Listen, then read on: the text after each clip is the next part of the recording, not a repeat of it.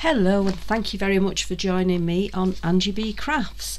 So today I'm going to do some demonstrating of resin. Now this is something which is relatively new to me.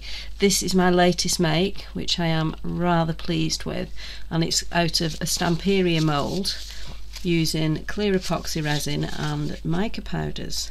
So this is the mould it's out of, which is the Sir Vagabond mould by Stamperia. And I just thought it would be nice to do a couple of the other pieces in here and show you guys what it is I do. So I'm going to pop this to one side and get started. So the last thing you need for this really is the mould. First of all, you need your resin. So the resin that I'm using at the minute is craft resin, and it's a two-part resin, as most is. This is the second type of resin that I've used. I can't actually recall the name of the first type, but this one comes very simply in an A and a B, and it's equal volume. So some are equal weights, some are equal volume, so just check your instructions. If it's by weight, you may have a difference in volume because one might be slightly denser than the other, so just check with any that you do whether it's by weight or by volume. Now I've got these silicone cups that I've been using. As you can see, they've still got bits of resin in them, and I do clean out the vast majority, but these little bits, because I know that I colour my resin, I don't worry too much about it because they so far haven't shown up in a way that I don't like. So I've got different size cups. I've got some of the 100ml cups, which are these little ones. They're nice and flexible, which is really good for when you're pouring because you can be very, very accurate with your pouring.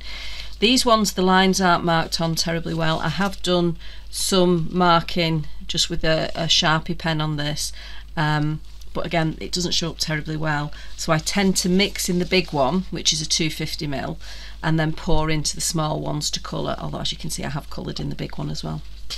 So to start off with, what I would say is, well, gloves. Wear gloves. Do not do this without gloves. It is horrible if you do it without gloves. You can't wash it off your hands. Soap doesn't get it off. It just takes time. It's awful stuff. So just make sure that you wear your gloves. So I'm taking my 250ml. I'm going to make about 100ml of resin this time. So I'm going to go up to 50 with A and then up to 100 with B. So these come with an internal seal in them. So you just need to pop that out. You don't need to do any prep of what's in here, you just pour. So I'm just going to be quiet for a second while I pour this and measure it out. We get to 50ml. And what I would say is get to eye level.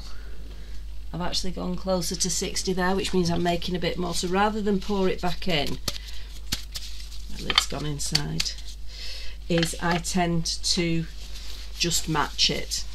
So I'm just going to give this a wipe. As it is, this is the resin, and as it is, this does not stick to itself. So even if you don't clear off the edges, it's fine. Now this is going to be troublesome to get back on because the other lid, there we go, was stuck inside. So you just need to make sure the other lid's on. Now what I would say is always, always, always do one, put the lid back on it, and then do the other, because if you actually put lid A on lid B and there's bits around the edges, that's going to set and you're going to end up with it stuck together and you're not going to be able to use it again. Right, so on this one, so I need to remember I've done 60 on that by mistake. This one's a lot more runny, so the hardener is more runny than the resin itself. There we go. So it comes out a little bit faster, and again, I'm not worried about on my raggy of the two mix. If they harden on my raggy, that's fine. Got plenty of them. Pop the lid back on, and that is the first part done. So now comes the bit where you get a sore arm, and basically you have to stir this for 3 minutes. Read the instructions on whichever resin you get. Each resin has a different. Some is 1 minute, then a break, then 1 minute. This one is just 3 minutes of constant stirring, and you do tend to get a tired arm. If you stir it really, really fast, you tend to get more bubbles, and they tend to be the smaller bubbles. So I just tend to keep stirring at a rate that I'm comfortable with. If you do it too fast, you'll not keep going. So I'll do this and then I will come back to you when I'm pouring it into the other cups. So here it is, all stirred up. Now you can see in there I've got some of the other bits that were stuck on the side have broken off and gone into it, and I'm not worried about that at all, because as I say, I'm colouring this. But I don't know if you can see it or not, but some of the bubbles just rise to the surface and pop.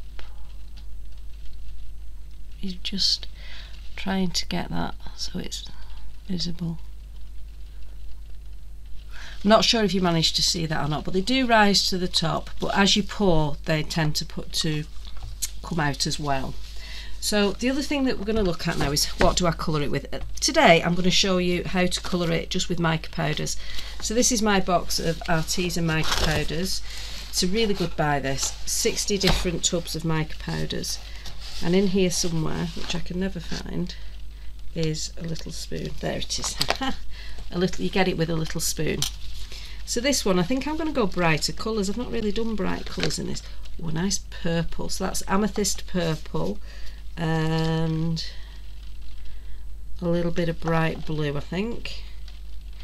I wonder if we've got, oh we do, a bronze. Yeah, they'll do. So that's what I'm going to colour them with.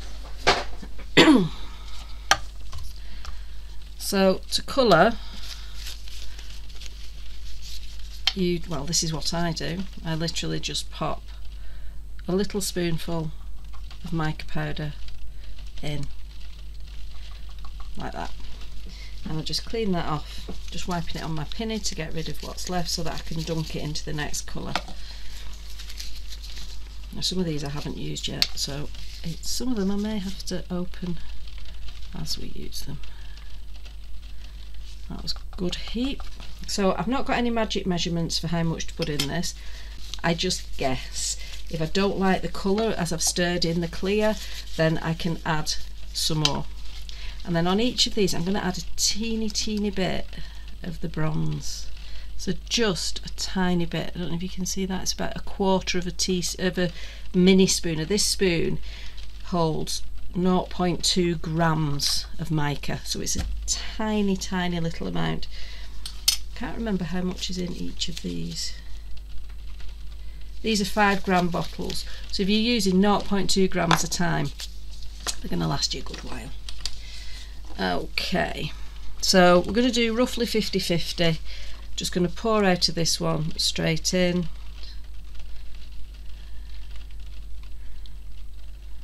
You can see all the bits coming through. As I say, I've not disliked the effect of having the bits in, so I'm really not worried about them. I quite like having it actually. Right, so I'm going to leave a little bit in there with my big spatula, and then I have these little stirring sticks. Now I am waiting for some plastic ones that are reusable. These ones aren't reusable because they're wooden, but they're really good for actually stirring the mixture up. So if you just watch as it changes colour, it's such a lovely thing as it changes the colours. The mica powder goes through. You can see the blue starting to rise to the top now, and suddenly you get this glorious colour. It's just beautiful. I mean, look at that, the shimmer in there, it's phenomenal. So there's one stirred up. I think it's going to be interesting with the black bits. You never know, this might be the one that I don't like, but we will find out. So stirring up the other one using a different stick so as not to cross-contaminate the colours. So this one's purple with a hint of bronze.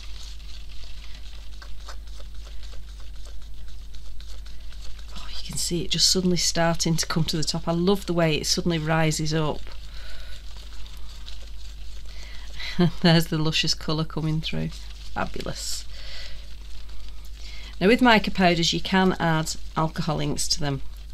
I haven't got, well, I've not done that on this video, obviously I'm using the mica on this one, but you can use them with alcohol inks. You could also use them with resin tints. There's a few companies out there. Look how luscious that goes. Gorgeous. There's quite a few companies out there that do resin tints, so if that's the way you want to go, then do that. I don't use the resin tints. I'm sticking with my mica and my alcohol inks just at the moment. In time I may change my mind, who knows.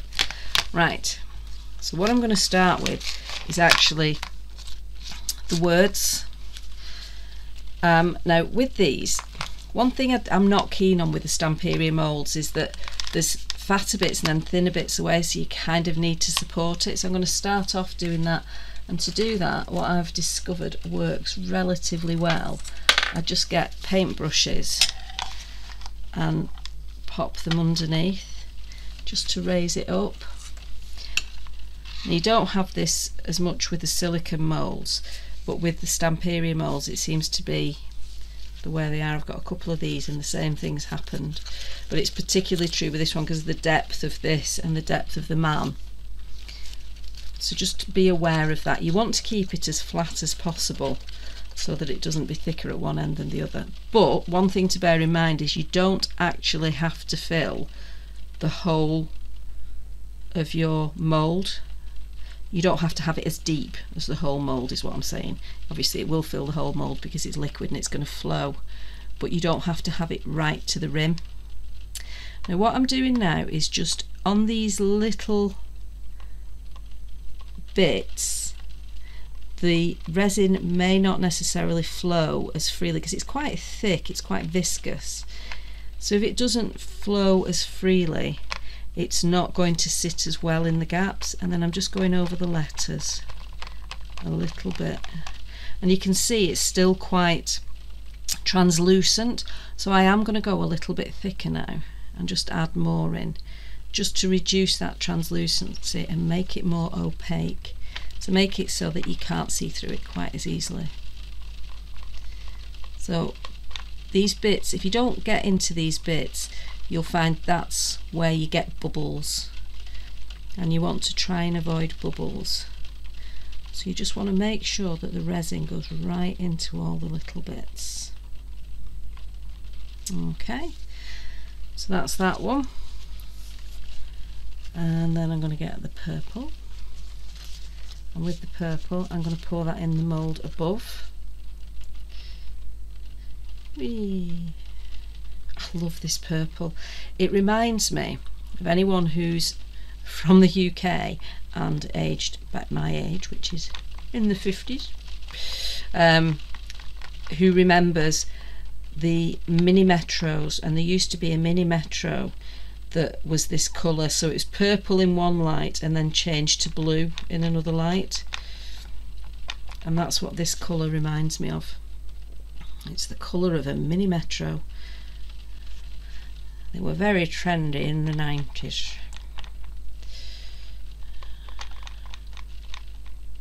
So I'm just having a little bit of a poke about to make sure that I'm not going to get, well, I'm going to reduce the amount of bubbles. There's no guarantee with this. It is just do your best and hope. Now with these you will see some people say heat up your moulds, because it heat up your resin because it makes all the bubbles pop, which is fantastic. It may well work, but if you're using a plastic mould, the plastic melts. So don't heat up this mould. Whatever you do, don't heat up this mould. And I'm wanting that lifted slightly more.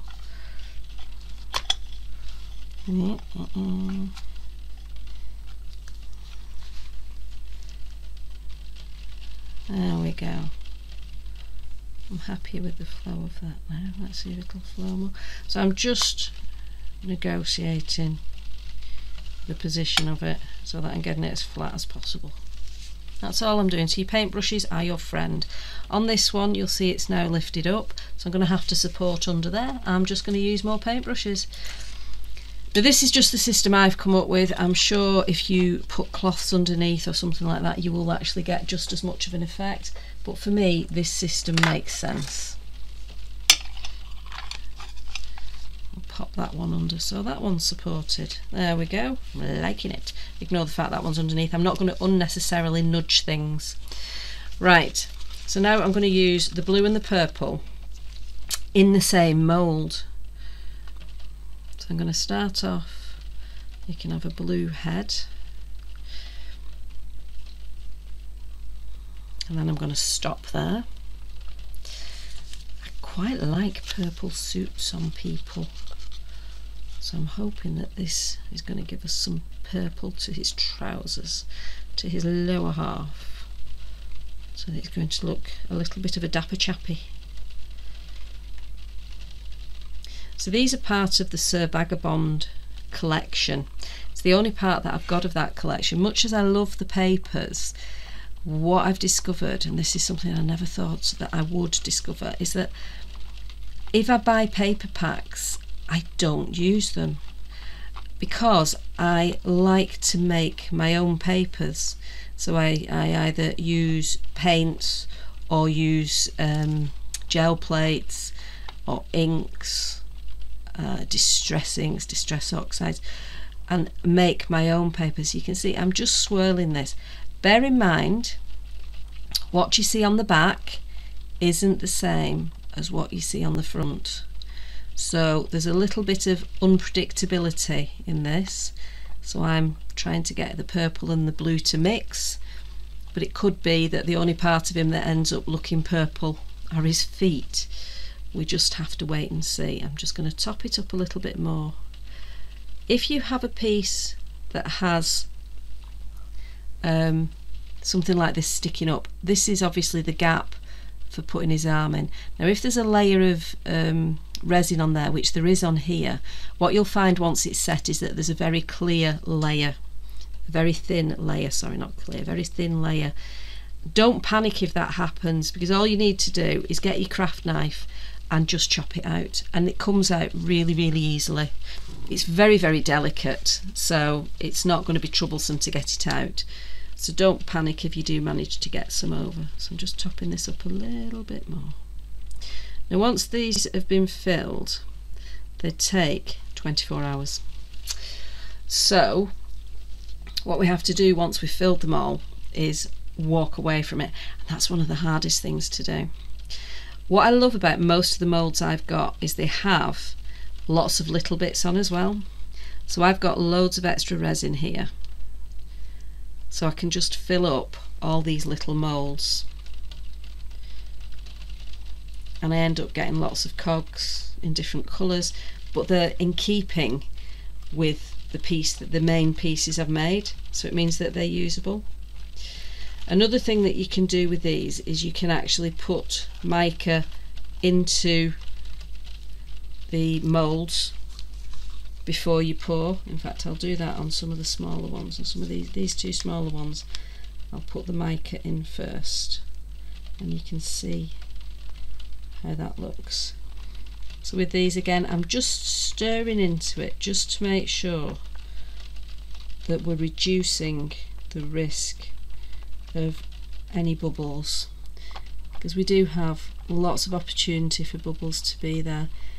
Do not be tempted by a heat gun. You'll see, I don't know if you can see actually, but there's lots of bubbles just coming to the surface of their own accord. So all this is doing is just making sure that it gets right into all the edges. Make sure everything is filled. I do love this mould. I've got the other one that's the same as this set, but that's it on the Vagabond stuff. I haven't got any of the other Sir Vagabond or any of the Lady Vagabond. Oh, I said I was going to do the mica into it. Right, to do the mica into it, I'm just going to take my gloves off, and I'm just going to use the bronze and a paintbrush, and it's as simple as that. So just get a little paintbrush, put some mica on, and then just dab it over. So you put as much or as little as you want, and it just gives a little added layer of colour onto your piece.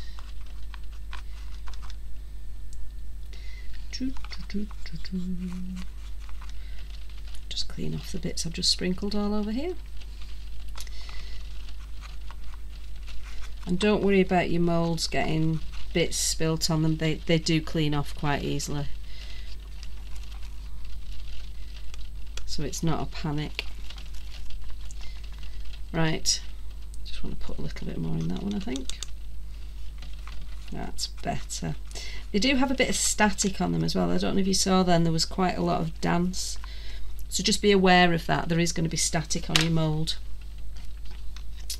I always put my lid back on mica powders because I know my ability to make a mess is second to none.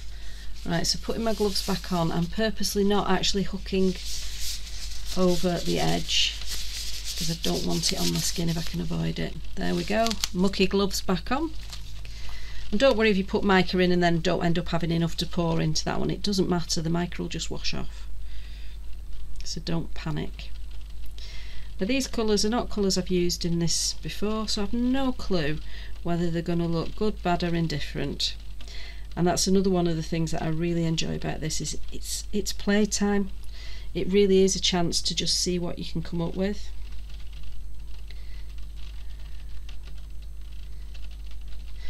Now we do have some left in this, so I'm going to add onto this. So this is my other Sir Vagabond. So this is going to be interesting. And I'm going to add some on. I think I might just mix a bit more because we've still got some left in the other pot. Get a bit of the blue.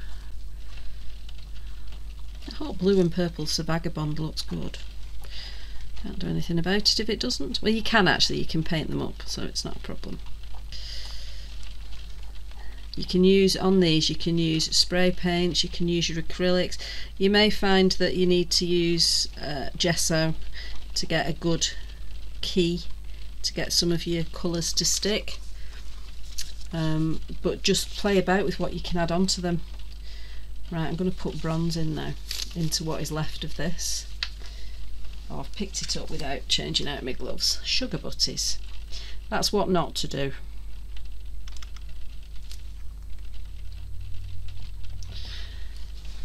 But we'll not panic. Put our lid back on. See, it gets sticky. And then I need to give this a little bit of a mix in. There's not a lot left, but there's hopefully enough to do our different man. I love how rich that goes. Look at that colour. Oh, that's a really nice look there, you can see it. It's fabulous. Fabuloso.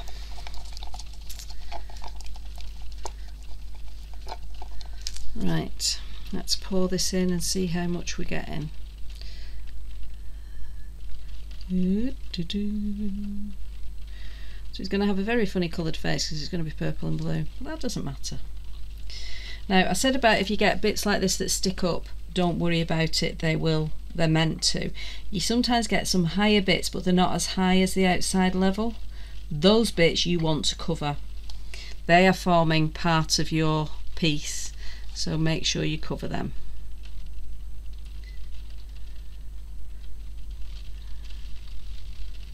There we go. Right, we're getting a nice thick layer there.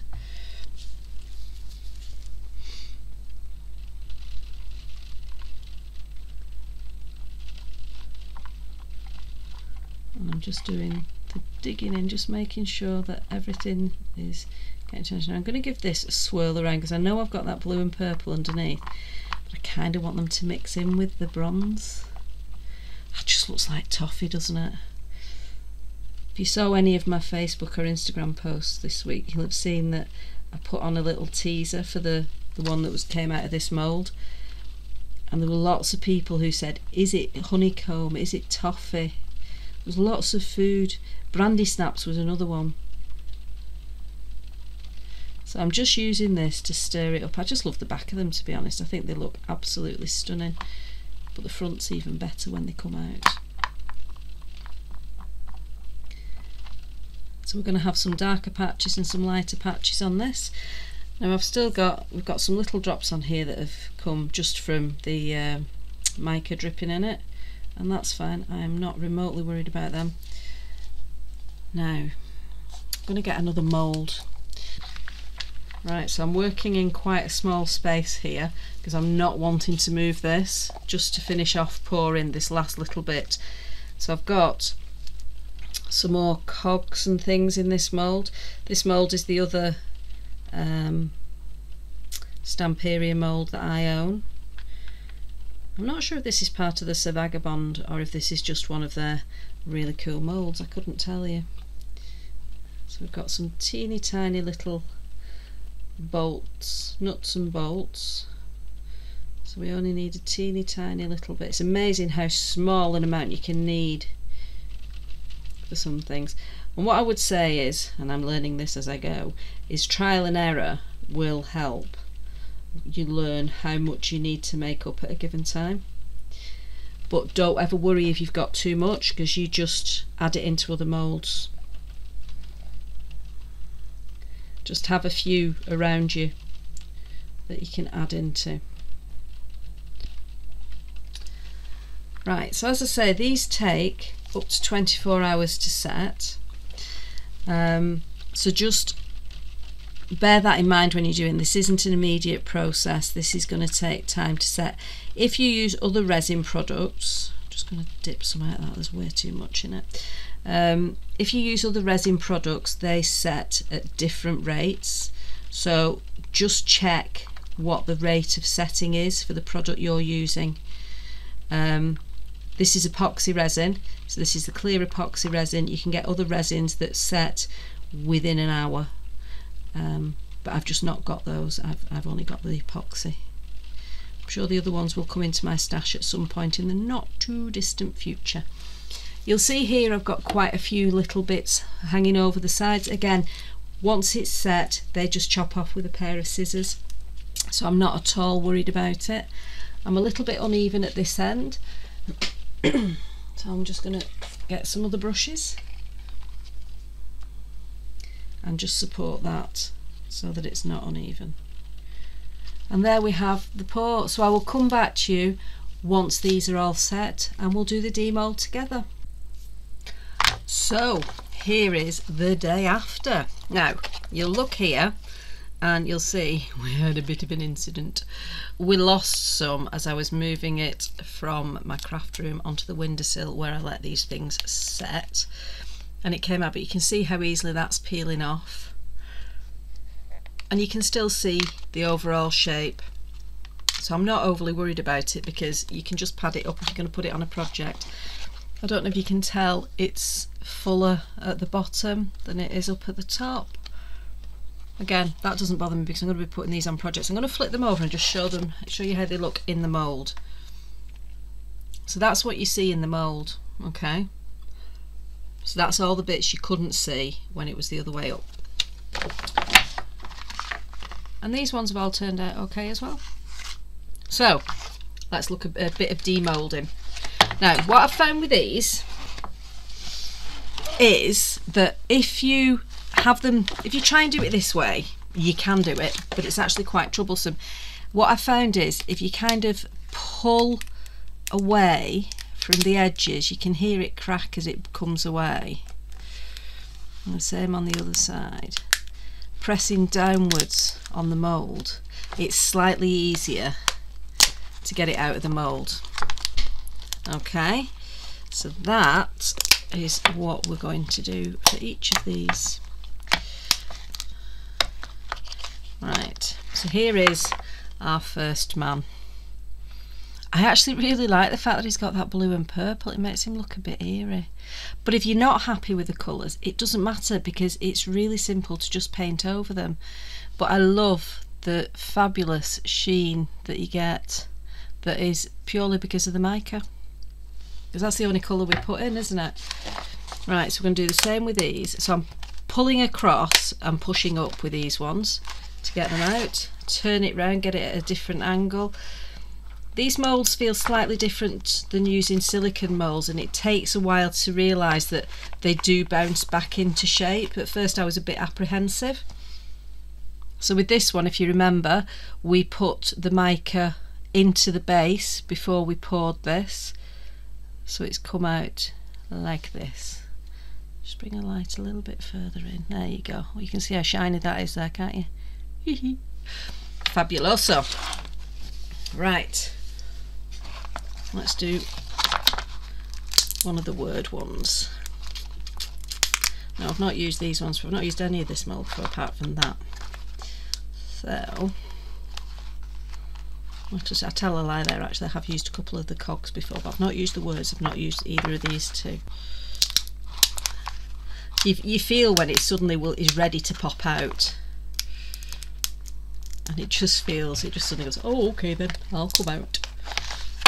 There we have This Way for Adventure. Doesn't that look brilliant? So you can see these tiny little dots, these are actually the little bubbles, and that's how they look.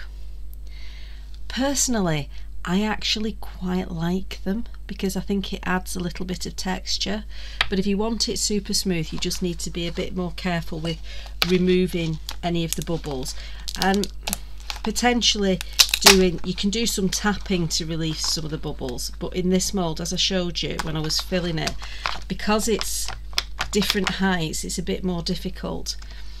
So this one, you can see here we've got some little bits that are they've just kind of demoulded a bit funny. It just means that they were over the edge. You can see here there's a little bit over the edge and it just shows, but what you can do is just get a nail file and file it off. It works absolutely fine. If there's any rough edges that you don't like, you can just file them off. But this one says, if I get it the right way up, absolutely unique. Okay, right. Now let's see what we can do with this man. See if we like him. Like I say, I spilt a little bit. He went a little bit wonky on me while I was moving him, which is troublesome. So what I'd say to you is, if you're going to pour where you know you're going to be able to leave it. So this is some of the black. I showed you the pots weren't quite clean, and this is some of the black. There's another few bits. Again, I actually like what that adds. I think it adds character. You can see here he's a bit paler at the top and a bit more translucent and a bit more opaque at the bottom, and that is purely to do with the fact that he's got more resin at the bottom than he has at the top because I spilt him. But he is still perfectly usable and I really, really like him. I'm liking these. Right, so again, get these cogs out and just pop them on, and then you can see that one's quite inside out, but it pops back in beautifully. It's not a problem popping them out, so don't be afraid of moving your plastic to get your bits out. They pop back in fantastically well. Like I say, I was initially a little bit apprehensive with the smaller ones. You just kind of better off pushing them out like that, and then pop them back in. So I'm using upwards and outwards, so I'm pressing underneath and pulling out at the same time to get the release on all sides. You don't want to just pull at one end and yank, because there's a chance you might snap it. I haven't done, but there's a chance you would. So you just want to go across all the sides.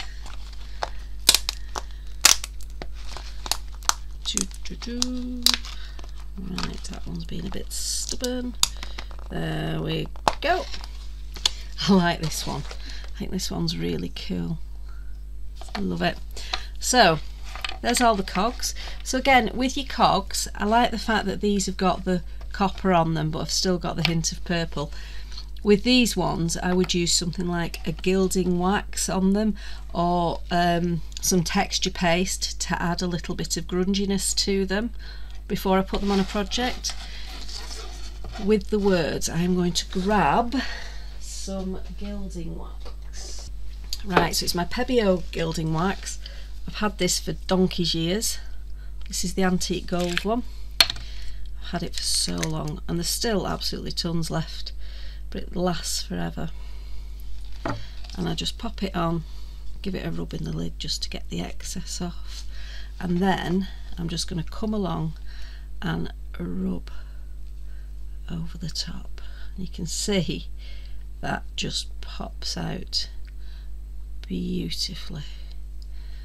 So I would say, if you're going to do this, don't do it all in one go. Do it, add a little bit, then add a little bit more, and just start to bring that colour out. If you want to add colour along the edges, you can do that as well, or if you want to just leave it with the writing, but you can really, I think that looks fabulous. Love it, love it, love it, love it. Right, I'm going to use, in fact I'm going to go for a different colour for the blue. Just give my finger a bit of a wipe. And this one is the Empire Gold. So this is a goldier gold. Okay, so you can see it's much more classic gold. This one always makes me think that it's more a little bit coppery. I like that one. That's my favourite one. Right, now this one, I think we're going to end up with it on the edges because the edges are quite high, but we'll see. Yeah, there we go. We'll put it on the edges as well. This is purely to make it easier for putting on. If you don't want to do the edges, you just need to be a little bit more careful than I am being. But I just think it looks fabulous. I love it with the blue. I think that looks absolutely brilliant. Add a little bit more.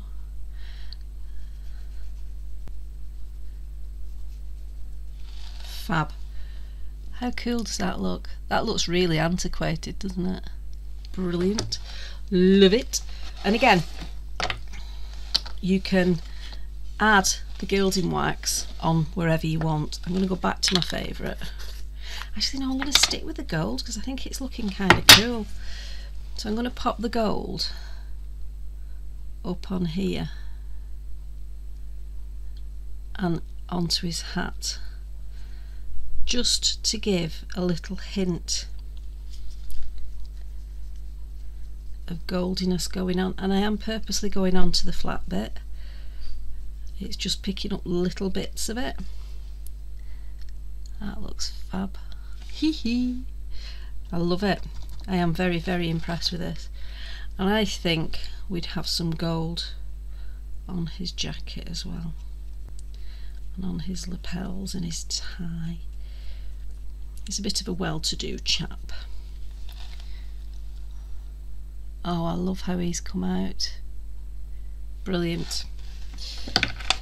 So I think I'd go with another colour on this one. Now I do have some Pretty Gets Gritty mousses, and I'm wondering if they would go well on here. Right, so I have here, this is the Cosmic Shimmer Metallic Gilding Polish, and it's in pink, and I'm wondering if this stuff's fab, because look at that, it's squishy. I love it. Do it into the lid. The reason I'm doing it into the lid and not onto my sheet is because if it goes onto your sheet, it stains it. That's what an awful lot of these stains are, is off things like this. So I'm just adding this on because I think this chap likes a little bit of pink, just to bring out a little bit of something. Quite liking the pink on it.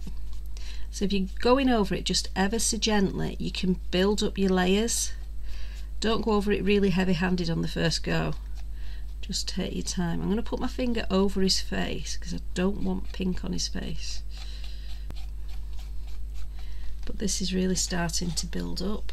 I want a little bit more going down the layers of this, and then I'm going to bring it back the other way so it catches. If you're finding that the pattern is going the opposite way, just bring your wax back the opposite way as well.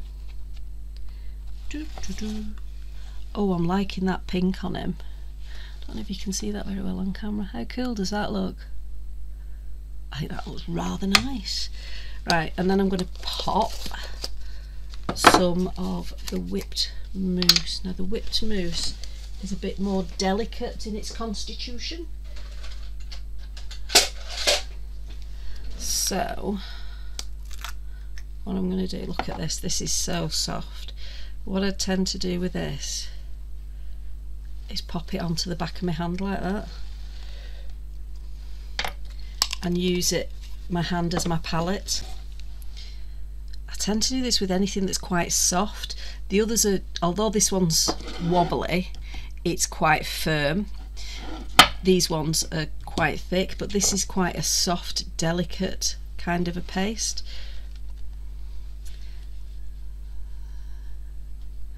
So we'll pop a little bit of that on his hat. Because I didn't clean my finger properly, we're getting a bit of the pink coming through as well. But you can see you can actually just colour up using your gilding flakes or using something like the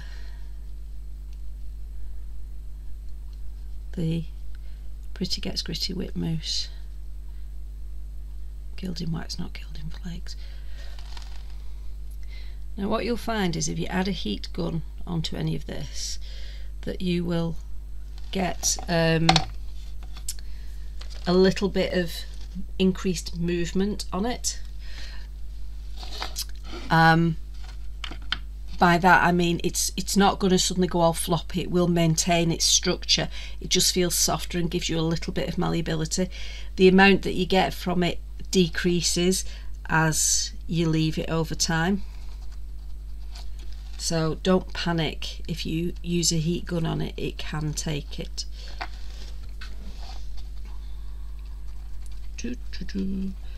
Right, so I put that on and then I'm just rubbing over it, and it's kind of rubbing some of it away and forcing some of it in, so we're left with a less perfect cog, which is what I want. I don't think cogs are ever perfect, so I like the fact that it gets less perfect. You'll see this dries quite quickly as well, so it's dried on my hand already, so don't put too much out at once, it does tend to dry quite quickly. Okay, so let's do a little quick take apart of the ones out of the other mould just to show you how they've come out. So I did pour a few more after I finished yesterday, just with what was left. And they're not, there we go, not quite as willing to come out of these. Again, the only bit that I've used of this previously was this and this one, so I've not used these screws before. I'm actually really intrigued. Oh wow, that is amazing. Hoping the camera will focus in on that. Oops. Isn't that cool? Love that. Brilliant. Right, I'm going to do this bolt. Let's see what the bolts ended up like. Oh, again, that's phenomenal. These are the two moulds as they came, obviously with none of the little extra bits stuck on. And they're just absolutely brilliant. I love them, absolutely love them. And this is what we've made. So these will be going into some projects over the coming weeks, and I'm sure that I will be videoing them, or at least putting pictures up. So if you haven't got me on other social media, please feel free to add me on Instagram, where I'm Angie Mary B, and on Facebook, where I'm Angie B Crafts, and you will see what I've made.